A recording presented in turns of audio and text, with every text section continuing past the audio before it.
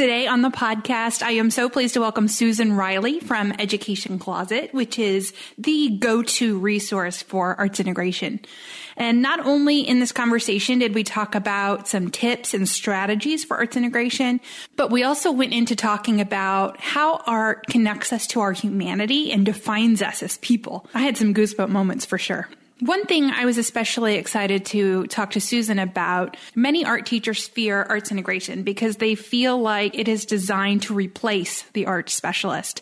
But Susan dispels this myth, and we talk about some great ways to both advocate for your program and collaborate with other teachers on your campus in meaningful ways. Let's get to it.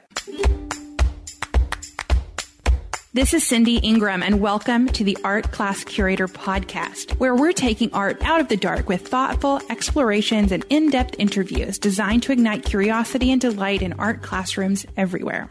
I am pleased to welcome Susan Riley to the Art Class Curator podcast. Thank you for being here, Susan. My pleasure. Thank you for having me. So Susan is from EducationCloset, and if you haven't checked out EducationCloset, you must do so after you listen to this interview. Can you tell us a little bit more about you and your background and how EducationCloset came to be? Sure. So I started out as a music teacher, K-5 music teacher, loved my job, but I hit that 5-year mark, and like many of us, kind of decided I need a different pathway. This is starting to wear on me. You know, it was just at the start at that point of No Child Left Behind, which ages me a lot. But so I decided to get an admin degree. So I went back for my master's in administration because I figured if I couldn't change things as a music teacher, maybe I could change things as an administrator to show people more of the value of the arts in education. And during that process, I ran across arts integration as a research method. And it was really interesting. And I decided, you know what, this is what I want to do for my end of the program kind of project. And I ran it by my administrator, who was awesome. And he said, you know what, if you can get a primary educator and an intermediate educator to do it with you, run it as a pilot and see what you come up with. And I ended up getting all the team leaders in our building on board with me, which was kind of shocking, it was great. We also had the special education team lead, the reading specialist. I mean, like this whole team of leaders, which I was so blessed to have. But in the midst of that, when we started it, I didn't know what I didn't know. There was very limited resources and it was very expensive. Like everything was over $1,000 just to get some books or something for my teachers to work off of. And so it was kind of frustrating. So we kind of did our own thing. And as we were doing it, I realized, you know what, there's not a whole lot out there and we should have a central place to document everything and to go back and check on lessons that we liked or things that didn't go well so that we can share that with the team. And that's how EdCloset was really born. It was meant as a journal for our school as to what was going well and what didn't work, and to help anybody else out there who was trying to use arts integration at the time and not knowing what they were doing, kind of like we were. And that continued. That program was great. We ended up getting an award from the Kennedy Center as an arts integration school. And EdCloset was really a blog for the first 2 years, really, of just documenting. And then it started to kind of pick up speed because I did an article with Edutopia on what we had discovered with Common Core in arts integration. And then I got picked up as an arts integration specialist for one of the counties in the state. It was the first position of its kind. And one of the caveats of my accepting that position was that I got to keep EdCloset. I didn't want all of my ideas to only be housed in one county system. I felt like I fed off of the ideas that other people were sharing with me. Yeah. And so it continued and it blossomed, and I brought on writers and I brought on more people that I kind of learned from. That's one great thing about my team is that I learned from every single person that's on my team. Yeah. They all bring great ideas. And from there, we just, kind of blossomed into where we are now, which is great. Which is the go-to resource for art integration. I appreciate that. We hit a milestone earlier this year that we have 250,000 users every single month now who use EdCloset, which is like, it blows my mind. Every time I think about that, I'm like, are you crazy? That's awesome. 200,000 users. That's not even like page views or whatever. That's users. That's amazing. Users, which is it's amazing to me that it's taken off to that extent, that there are that many people out there who are using this. What a phenomenal thing for our kids. Yeah. And, as you were talking, that number plus your story really shows that teachers want this. Yes. When you said, your principal said get one teacher or get two teachers total, and you get all of the team leaders. It shows that people are hungry for this sort of education and this focus on testing that's been happening in our country. Like, it's sort of like a wonderful backlash to all of that. So I think it's really wonderful. So these are, such big buzzwords, both in, I think, the education world in general, but also in our art teacher community as well, with the NAA being focused on STEAM this year. Mm-hmm. What do you think the value is of arts integration? Well, I think, first of all, it's backed by so much research, and there are so many things that we could find value in. I just had a conversation about this with our certification group, in that every teacher that comes to this finds their own unique value proposition to arts integration. For me, I find that arts integration provides an arts access point for all learners. I feel really strongly that every single human being on this planet has an arts access point. It could be visual art, music, theater, dance, doesn't matter. There is some pathway in for everybody. And I feel like arts integration provides us with a framework for being able to access that in our students and giving them the opportunity to use that access point to make the learning meaningful for themselves. For me, that's really powerful. And it's not reflective of how I was taught or how my family was taught, or so many others that I've seen, kids that go through education that they've not been able to make that meaningful connection to something that resonates so deeply within them. And I think arts integration gives us that tool, that empowerment for our students. It also brings so much creativity back to teachers. And I think that's why, you talked about the idea that teachers are hungry for this. Yeah, they are, because we've stripped them of any kind of creative thought, right? We give them these pacing guides that they're scripted. And there was a reason behind that. I understand the reasoning behind that. When I was in central office, that was something all the time. Our teachers need this because without it, they would flounder. And I always gave the pushback. How do you know that? Without giving them some opportunity to be creative, to allow themselves to be a part of this process. And they're professionals, for goodness sakes. They're not robots. Like, give them the autonomy that they deserve. And I think arts integration provides that, because it's not prescriptive. You use it when it makes sense, and you can kind of craft that to make it meaningful for you and your students. And not every lesson is going to look the same depending on the kids in your room. So I think that creativity we're all hungry for as teachers. Every time I've done this with teachers, every time I bring it with a staff, the amount of teachers who said, I was ready to go. I was ready to either retire or leave the profession. Yes. And this kept me here, because I found like I got excited again about teaching. That is super powerful to me as well. So I think there's benefits for both students and teachers, and it's a wonderful framework to be working in. Oh, wow. Yeah. You said so many things that I want to comment on. The first one is that art, you were talking and I was like looking for paper, trying to find somewhere to write this down. I love this art access point, because I think that's kind of where I come from too, as I'm teaching teachers how to teach art appreciation and art history, because not all students are going to be artists, but they can still have art a part of their lives. So I think it's important that we give them all those access points. I really love that. Elizabeth Gilbert talks about that a little bit in her book, Big Magic. She says that, and I loved this because my parents are both farmers. She said cave people learned how to create art before they learned how to feed themselves. I grew up in a family where farming is a big deal because it is the way that we feed our families and our country and everybody.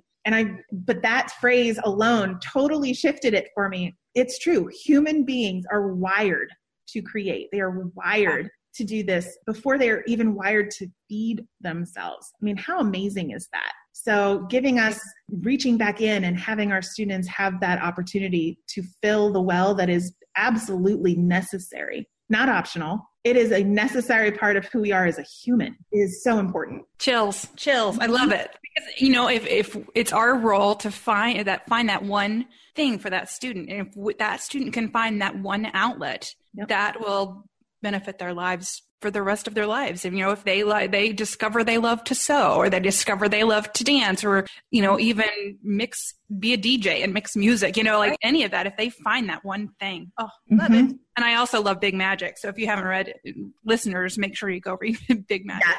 Yes, highly recommend. So good. I'll put the links to everything we talk about in our show notes today. So other thing you talked about was, giving the creativity back to the teachers, because that is amazing. No one goes into teaching wanting to do worksheets. Like they go into teach because they read a script. I mean, who wants to go into a profession where you read a script all the time? Maybe if you're going to do the Today Show or something. I don't know. But that's not what teachers want. No. And the best teaching comes from inside of you. It comes from your heart and your gut. And not all teachers teach the same way. There's no way you can do a script that will work for every different teacher, because we all have different personalities, and that's what makes us amazing. And that's what makes us connect to our students. So giving you a script is just stripping away no script can prepare you for every student who's it's not like kids are cogs in a wheel. They're not produced on an assembly line. They all come to us with a unique flavor and unique abilities, and a script doesn't help you with that. So I think it has become a crutch to a certain extent, and it's a reality that a lot of teachers face, is that they have to be on the pacing guide, they have to be on this page, and it is a barrier, to be really frank about using arts integration. It's a scary proposition for a lot of teachers who are like, well, my administrator is going to come in and know that I'm not on page 72 of the pacing guide today because I've taken a time to do this arts integrated lesson. I can't do that. And they feel like they have to kind of do it covertly. Yeah. And the one thing I always tell teachers is that you don't ever need permission to do what's best for kids. If an arts integrated lesson is what's best for your students at that point in time, then you're totally fine in doing it. Let the pacing guide be for the day. If this is what's going to make the impact and it's going to help those students finally make that learning click, do it. You don't need permission for that. Just do it. Yeah. I have a friend who teaches ninth grade English at, a heavily tested grade level and subject. And if she needs to adapt or teach things in a different order, she has to get approval from the English chairperson for the whole district, not just her principal or her department head. She has to email the head person, and it's just sanity. And she knows. She's an amazing teacher. She knows what order everything needs to go in, and she is doing what's best for her students and scaffolding for her students. It's just a travesty. Yes. So I love that we're working on giving the freedom back to the teachers, but giving them resources so it's not scary, and I think it's amazing. Yeah, it's amazing. Okay, so can you describe a really good arts integrated lesson or project that you have experienced in your career? Like, what's a good one? Yeah, the trick with arts integration is to think of it like a seesaw. You want to think about a lesson sequence that is balanced and yet kind of dives into each area intentionally in and of itself, but then works together. So there's a reason that people get a little intimidated by it. But a really good example for me is a lesson I did with a 5th grade teacher that connected Kandinsky with actually dance and mathematical angles, and working with using protractors, particularly with 5th graders. It's not just being able to recognize acute and obtuse and right angles. It's also being able to use a protractor correctly to measure those things. And so we actually started the lesson by taking a look at some Kandinsky pieces of artwork and having students just observe them, use simple see, think, wonder technique, that strategy of looking at the artwork. What do you see? What do you think about this? What do you wonder? And then we had them, once they've identified those things, we had them specifically look at a dance example. It was a great example out of Ohio. I need to find the link for you. But they recorded this dance that as the performers would move, the screen would light up with the angles that their bodies were creating. Neat. And so you could see arcs, you could see obtuse and cute angles. And we'd had the kids watch that, do the same technique, see, think, wonder. And then we had them we guided them towards looking at what kind of angles do you see here? And they identified that back in the dance. So we took it back to that Kandinsky work, that seesaw, and had them look for the angles in that Kandinsky work. And then we pulled out the protractors. And they had already learned this specific technique of how to use a protractor prior to the lesson. And that's key. You want to make sure that when you're doing an arts integrated lesson, that the key components were taught in and of themselves ahead of time. So both in the arts area and in the math content. So students had already had taken a look at Kandinsky work ahead of this lesson in their art class. They were familiar with Kandinsky as in a general sense. And they had also worked with protractors prior to this lesson.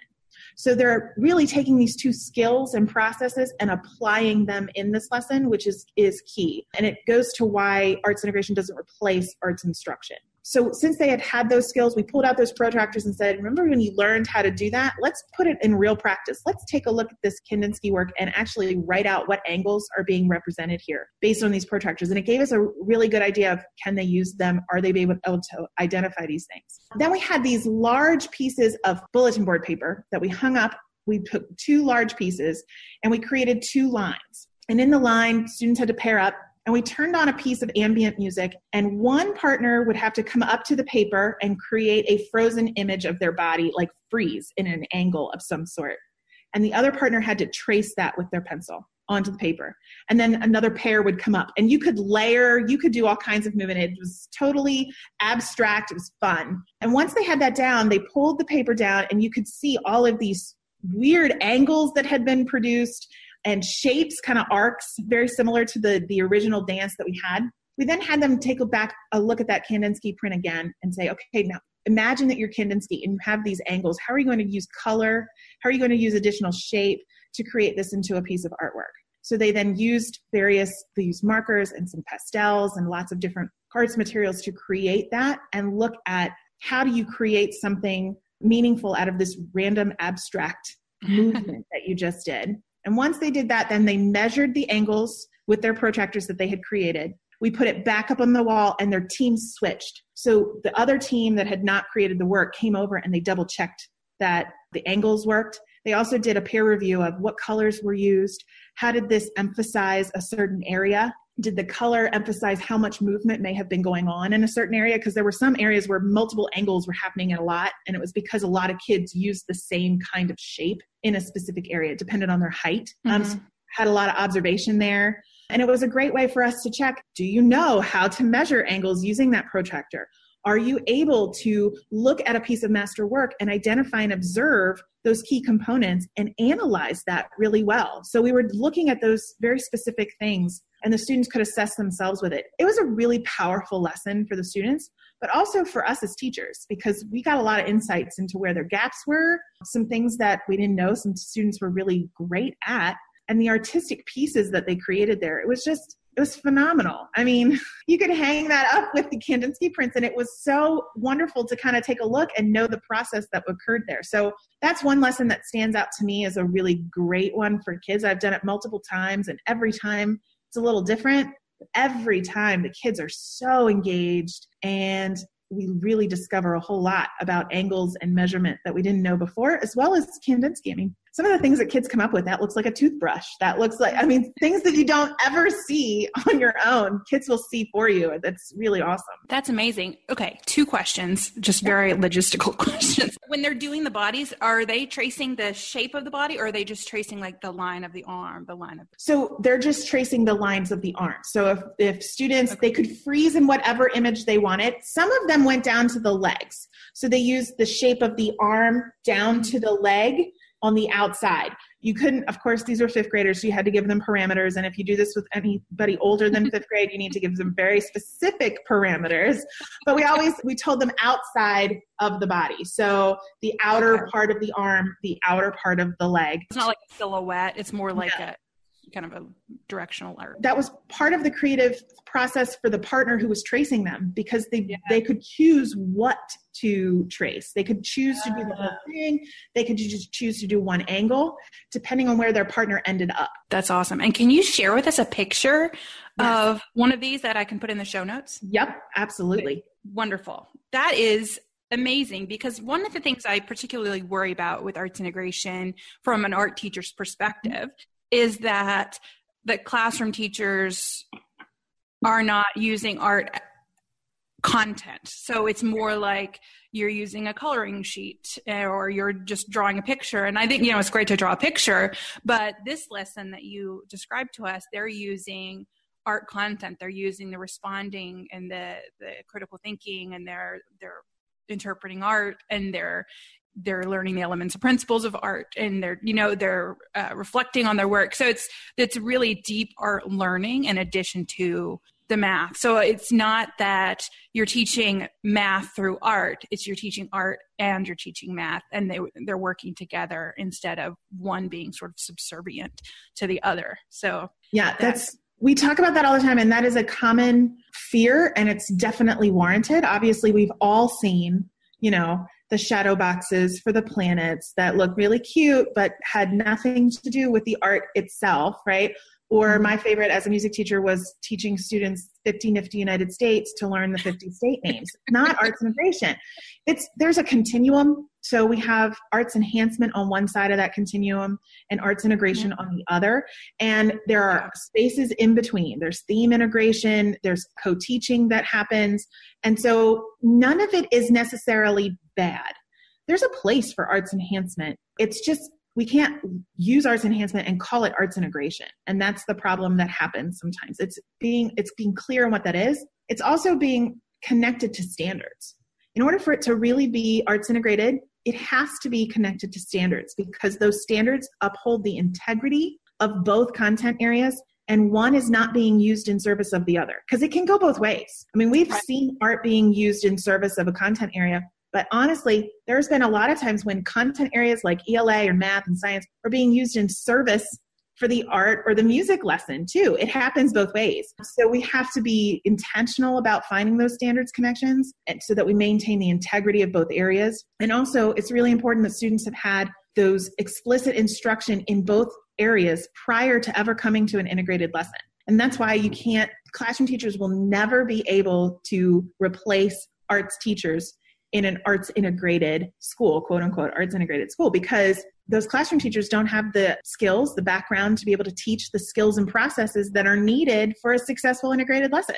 So that's why I always say arts integration actually is a better advocacy tool for arts teachers than almost anything else, because you have to have arts teacher there teaching those explicit skills and processes prior to any integrated lesson happening. Yeah, that's a good point, because I think a lot of people do fear that people who are pushing arts integration are pushing for, let's get rid of the art teachers. And that's just not true. Yeah. And it's not true arts integration. That doesn't mean it doesn't happen. I mean, we've all seen it happen. We've seen, school boards make these kinds of cuts thinking that arts integration is going to be able to be used in place of, and it's misguided. So it's not that I don't think that art teachers are against arts integration. I think they're against the misconceptions of arts integration. We got to be better at advocating for what arts integration really is and what it's not. Yeah, that's a good point. And I love the idea of that spectrum from art enhancement to art integration. And it's not that art enhancement by itself is bad. I think I agree. Like, I remember the First Amendment of the Bill of Rights because because in one of my assignments in high school, I had to write a song where I sung the Bill of Rights. And so I know the Bill of Rights, I know it because I wrote this song, and I will never forget it. So I think that it's definitely valid. And my 6-year-old is learning 50-50. That was good. Right. And every time I mention a state, she's like, I know that state. So, I mean, it's really it's a great, so it's definitely still needed and good. It's just not true arts integration. It helps make things sticky, but stickiness is not necessarily deep learning. Yeah. Yes. And so we just have to understand what your intention is for any given lesson. Yeah. I love that. Very good. So how can art teachers be more of an advocate for, because you mentioned, we need to be better at communicating this role. Do you have some ideas for how art teachers can advocate for this? Yeah. So first of all, arts teachers are always advocating for their program, and that comes first. We got to know why art is important for art's sake, and arts integration doesn't replace that. So definitely we need to be advocates for art's sake. But then as we're looking at arts integration and we're looking at doing these things intentionally, we also got to think about how are we sharing this intentionally? So including what standards did we hit here? What are we looking at? Identifying, when you have an artist statement or you're having work shown, just putting a little, when you have on the tag for your students, the student work, the title, just include the standard number for both your artwork and maybe your ELA or math or whatever it was that you connected with, if you connected with it on purpose. If it's just look at the ways that we're using all of these other standards in the art class, but you didn't actually teach an arts integration lesson, that's also not going to fly as well, because did you actually teach that math standard? Maybe, maybe not. So just be careful with that. But certainly if you did, put it on there, share that. Being an advocate at PTA, sharing, here's a lesson that we did in collaboration with the other teacher. Or here's an arts integrated lesson that I did in my classroom. Take a look at the student work here. Another great way to advocate is actually to get other teachers to participate in your gallery nights, in your art shows, by having a teacher exhibition as well. So we do a lot of student exhibitions, but you'd be amazed at how much artwork that people who are on your staff do on their own time. And we're not talking about paint nights, although that could be a place for them to start, right? But certainly when you put it out there, a lot of them are doing things on their own that are beautiful and that should be exhibited. And so if we can highlight that, we can share that with a teacher exhibition alongside of the student exhibitions. And as you're working towards arts integration, be talking about, okay, here's how we could connect this with a lesson or an idea or a community event that we're working on. Just being intentional. It's not a lot of extra work. It's just being thoughtful about, okay, we've done this in class. How can I do this in front of my community as well? How can I share that? Because people will ask questions. They'll say, what standard is that? What did you do? And then that's an avenue in to say, oh yeah, we did this great lesson where I paired this math standard with my artwork and the kids just loved it. And you can then start to talk about, what is this and how is it different and how do we collaborate with each other and what resources do we need? This is a great tool to have those conversations with your PTA, with your community members, those people who give more money and time to your programs. Yeah, that's amazing. I think, standards are they're annoying for an art teacher, but, I think it's super important to make sure we're putting those up because it's an easy thing you can add, just write on a sheet of paper, what they're learning and then put it up there next to the art when you hang in the hall, because it's just slowly kind of communicating. Every time a teacher walks by with their class, they're seeing that, okay, they are learning standards. And so maybe next time when the classroom teacher needs this kids to finish some craft they were doing in class, she won't ask you, the art teacher, to come to finish it in your class because she knows that you are also teaching standards. I think just that communication is key. And I love, and that the gallery thing is, that was awesome. That's one of the things that I did in our building, and the teachers were like, wait, we could do that. We could share that. And I saw them, and they're not necessarily always fine art pieces. Some of them were quilts and but that alone, the integrity that they work on that, the pride that they had coming into that, and then learning how to use some of that in their own classrooms, because when they contribute it, then they want to know, how do I use this with my kids? Yeah. And that's the other thing about that standards piece is that I guarantee you, if a classroom teacher walks by and they see a standard that they're teaching, they're going to want to know, what did you do? Right? Because they feel as much ownership over that as we do about our art content, right? So they're going to initiate a conversation of, what do you mean with this standard? What did you do? And get curious about it. There's a whole other side segment there on using your art supplies and having them finish things in your classroom, that there's a whole boundaries thing that we could get into on establishing those kinds of working parameters and boundaries. But just suffice it to say, it's important that we have those boundaries set and we're respectful with them, but that we also don't shut ourselves off. We have that seesaw of yes and no, right? So it can't always be one or the other, but having that established is important too. Yeah. And I think it's very important.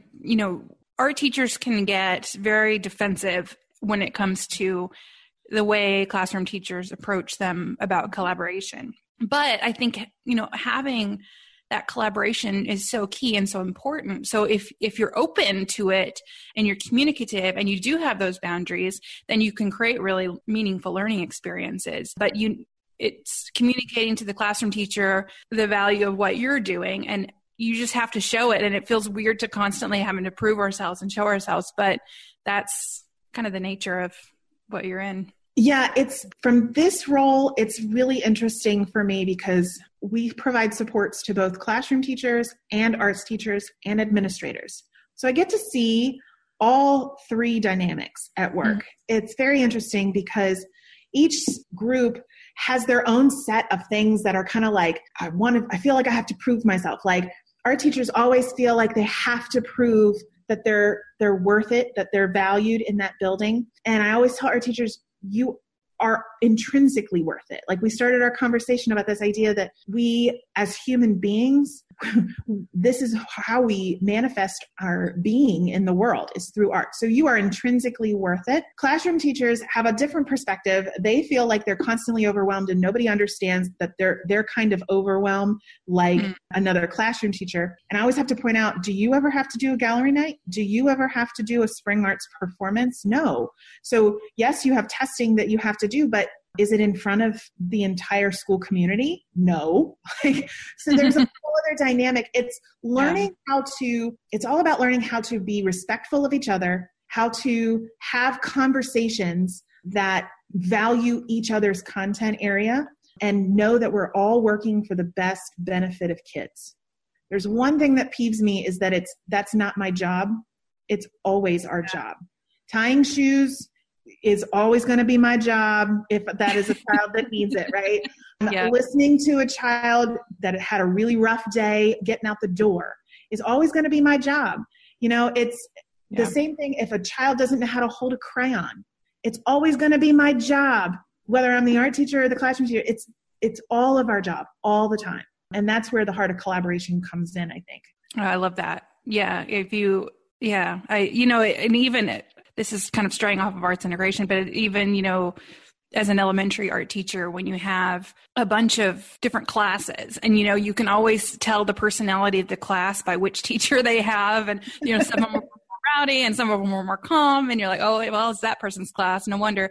But I think it's the same thing that an art teacher can say, oh, okay, well, it's not my job to really control this class because they don't have control the rest of the time, but I love that. It's just, it is. Yes, it is. It's your job to take care of those kids no matter what. So I really love that. Okay. Not art related. But it kind of is because you have to learn, if that's true, if that statement is true, that it's always all of our jobs, then I'm going to want to learn what you know in order to support that child in my class. And you're going to want to learn what I help them with in my class so that you can do the same in yours. And that builds that value and that worth, that collaboration between teachers. Yeah, I love that. The last school I was at was a small charter school, and we had very strong communication among all the different teachers. And so I felt like I knew all of those kids and all of their struggles so well because I had information about how they were doing in math, and I had information about how they were doing in English. And, when they had a behavior issue in science that day, I knew about it. So by the time they came to my class, I was ready and I was prepared for, whatever had happened that morning. So it was a little overkill with the communication sometimes because you're like, I'm trying to teach here, but it was so valuable. And that led to conversations about, well, how can we integrate our curriculum too, to make sure that we're having something meaningful. So like when the history teacher was teaching World War I, he was like, well, what can I bring in about World War I? And I was like, well, we're going to do Dada art, which was sparked by World War I. So that's perfect. We can do that at the same time. And so we collaborate that way. So it wasn't necessarily arts integration, but we're both covering sort of the same topics at the same time. Yeah. In a time period. And that was really beneficial for the students to see how, the world is interconnected and not divided into subjects, Oh, absolutely. And that falls right that center of continuum. That's theme-based integration where you're working on that same theme or topic. But I always tell when we're talking about integration and why should we use integration and when students leave your classroom or go outside the school building and they look at the world outside of them, they don't look at the sky and say, that's the color blue, that's art. There's a tree, that's science. Nothing is compartmentalized. Everything is intertwined for us, especially now. Especially with all of the technology that we have and the way that we can connect with the world has become much smaller and much bigger at the same time. And everything is connected. So why in the world would we ever always stick with separating subjects? Sometimes you have to, but providing opportunities to put that together, why wouldn't you? That's the bigger question. Instead of why arts integration, why wouldn't you? Yeah. Oh, that is an excellent point. And I think that's an excellent sort of ending point. I feel like I could talk to you for another 3 hours, but I read a podcasting thing the other day, and it said, if you leave it wanting to keep talking, that's probably a good place to stop, because it keeps your mind going, keeps your mind thinking. So I think that's perfect. Good. So can you tell us, just a final last 2 questions, how can teachers connect with you online, and what sort of resources are you offering with Education Closet? So you can find me online. You can go to our website at educationcloset.com. We also have a Facebook page that we're really active on, and I'm also very active on Twitter. My personal Twitter account is Susan Riley Photo. So I'll make sure I send that over to you. Short conversations. I'm quick on Twitter with that. Education Closet right now, about 80% of our resources are absolutely free for teachers. Please go use them. We have downloads that you can print off. We have an arts integration placemat that you can put out for students as a reference guide. I mean, there's so many. We have a free magazine every month that comes out. So definitely check out all of those free resources. We also are doing a summer online conference. I know, Cindy, you participated in our winter one. We have a summer online conference coming out in July, is open for registrations now. And also we do a lot of online classes for PD credit and a certification program. So we have a lot going on over at the site right now. That's awesome.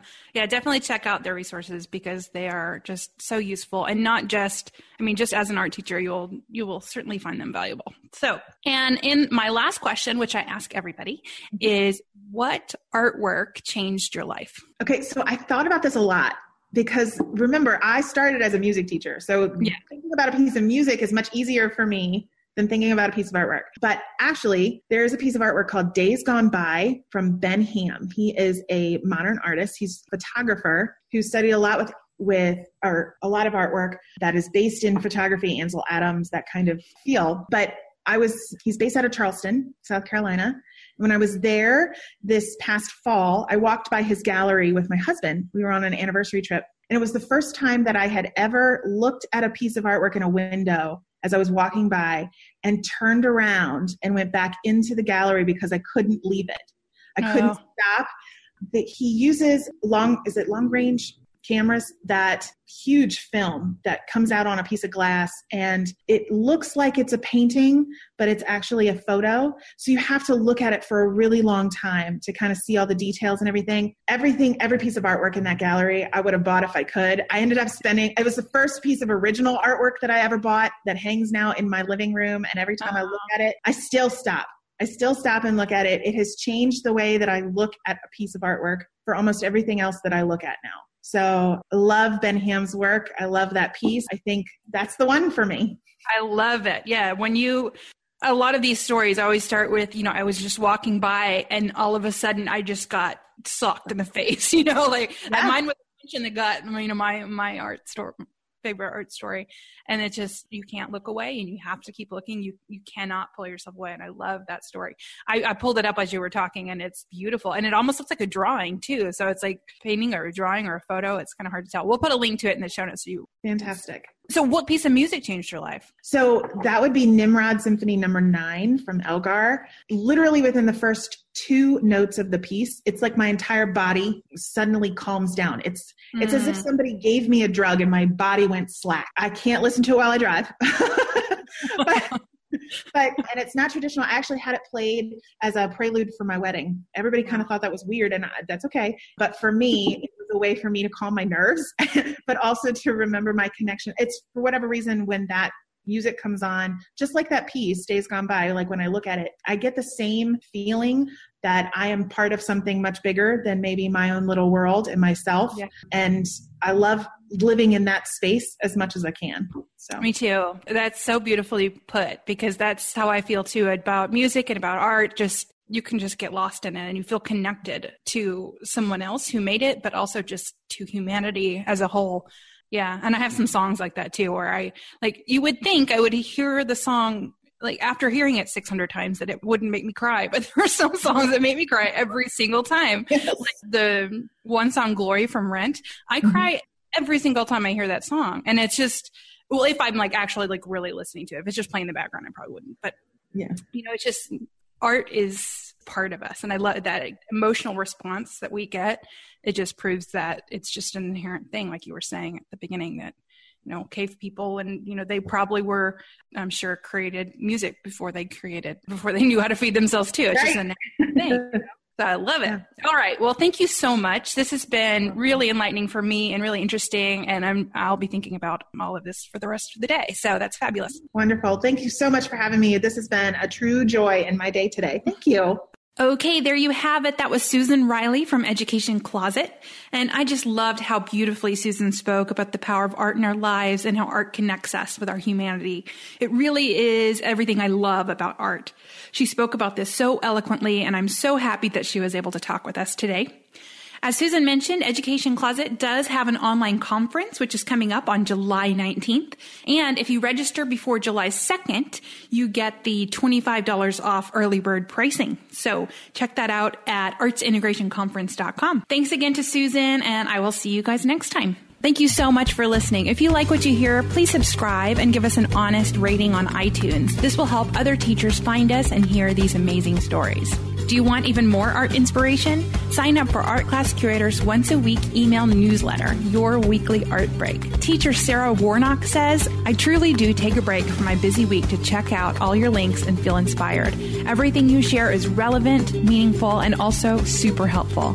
You definitely help me become a better art teacher, and I look forward to your emails each week. You can sign up at artclasscurator.com/artbreak. And as a free gift for subscribing, you'll get 6 free art interpretation worksheets to use in your classroom. Be sure to tune in next week for more inspiring art interviews. You've got to connect with that kid. And if you can get them to even be a little bit vulnerable with you, then you're in, you're in like one. And so that would be my, recommendation. And those are the kids that need it most, for sure. Everybody has that tenderness inside. You just got to peel it back a little bit somehow.